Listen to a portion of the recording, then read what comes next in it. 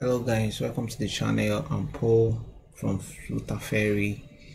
Today I'll be talking about Dart extensions and using it to build, how you can use it to build fast UIs and also as a Dart tip for clean code design and for fast development too.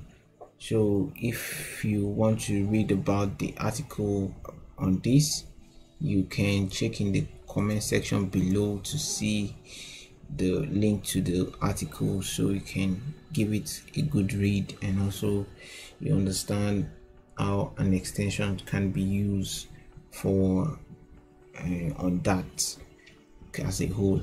So an extension is a way to add more functionality to a class or a library. So at this point we are going to start implementing the extensions, how to create it and how to access an extension.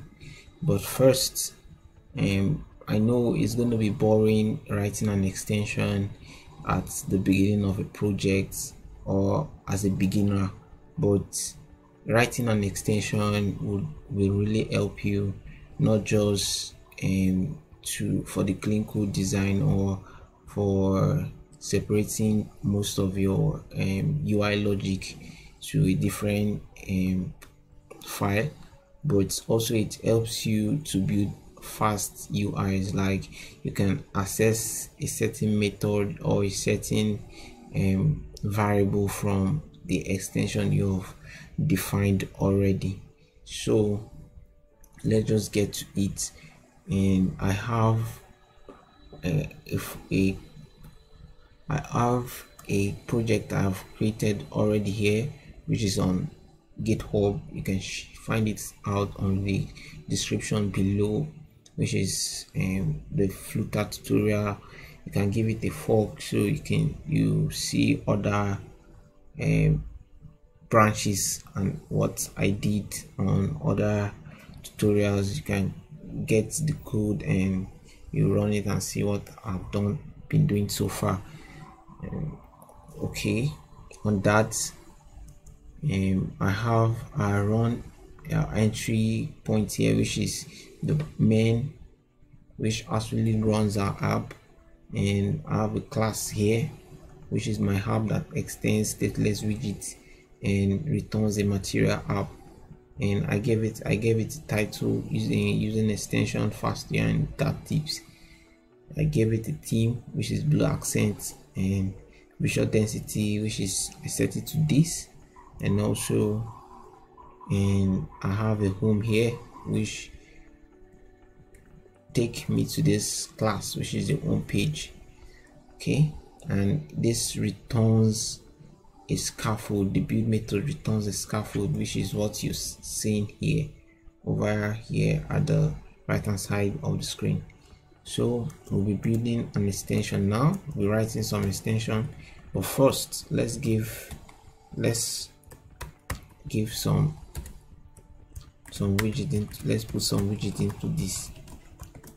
Okay, I'll be giving this an height of, I want to use the height of the screen, so I'm going to use media query of context.size to access it, and the size, there is an height variable there and I get it. So this is the height of the screen, and I have to define width, and I'll just change this to width of the screen and give this a color of red,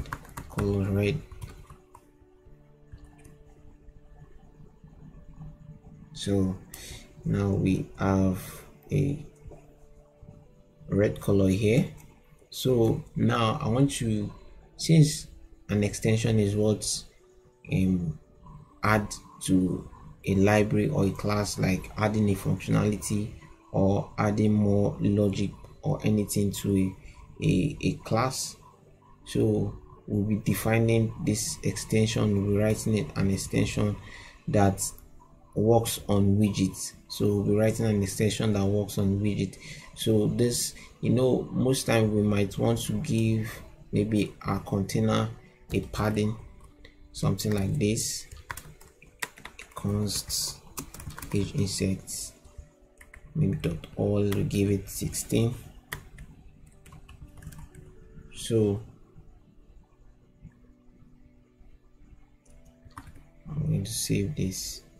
Okay, I given this margin. Okay, now we might want to do something like this over and over again in different files in our projects. We might want to do it here, we might want to do it at the main. So the code we're using will be using the same method, or we'll be defining something like we'll be wrapping our container in a padding, which is not very effective. So this is what we are going to try to do now. So I'm going to take you to the UI folder and the theme file. So I'm going to write an extension. So to write an extension is simple. You will give it the name extension and give the name of an extension. So I'm going to call it X padding. So I want to write an extension on padding, so I give it just the name depends on you. So then I'm going to use also the keyword on, so I'm going to use on widgets. So I want to write an extension on widgets.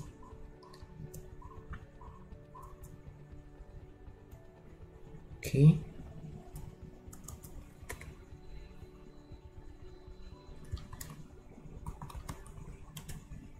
so write an extension of widgets, so which I've imported widgets here, or you can import material. I think everything will be fine if you import material or widgets. So will be what you can do, whatever you can use, whatever way here to write an extension. You can use a setter, you can use a getter, you can use a method. So I'll be using a method here. So I'm going to write padding. I'm going to write padding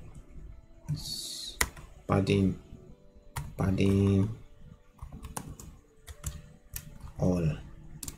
So I'm going to make this a function, and I'm going to write padding.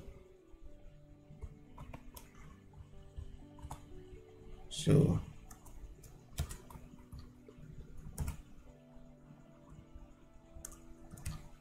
I'm going to write const and h insects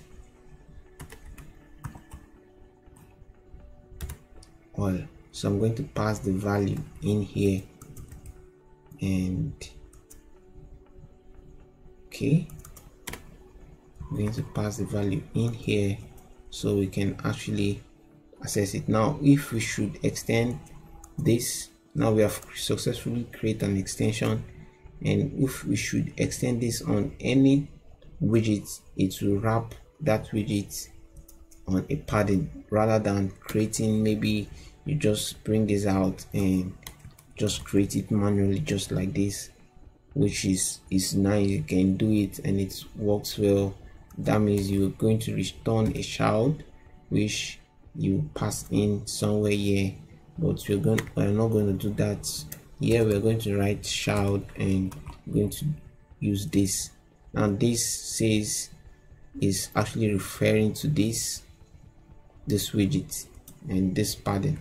So I'm going to save that, and I'm going to move over to our home page, and I'm going to import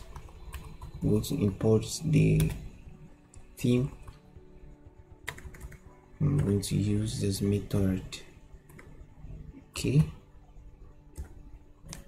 I'm going to go more in UI theme.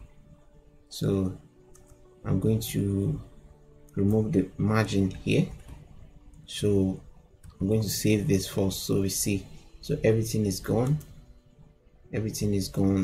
here like this. The padding is not, the margin is not there anymore. So we'll try to access our extension method.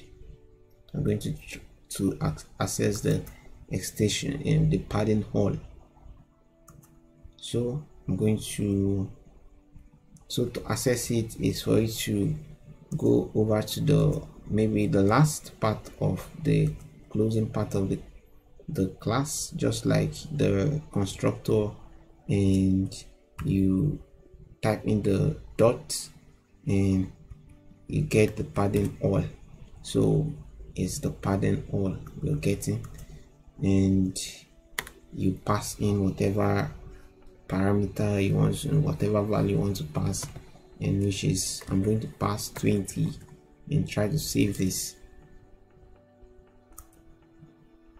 Okay, type in is not a subtype of double, so I'm going to go into that and fix it. So I'm going to define this.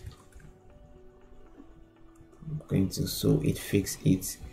Now we have added that. Now we can try to, maybe we can wrap this in a container, and I'm going to remove the height, both heights, and so I'm going to use the expanded widget. So, and I'm going to press this too, so you see how this is effective. Now we can go ahead to create more padding on this, and we can create something like padding vertical. So we use the symmetric and we passing the vertical. So we go over to here and padding vertical, and it will only give the padding just vertically. So save that and good. Okay, I think that's it for today. So if you want to be seeing more about this, you can subscribe to the channel, give this video a thumbs up or a thumbs down if it is bad. So I'll actually look into learning and also teaching as well, because it's a kind of a motto to this channel. I learn from teaching, like I teach then learn from it. So that's basically what I do here. So I think that's it for today. Have a nice day.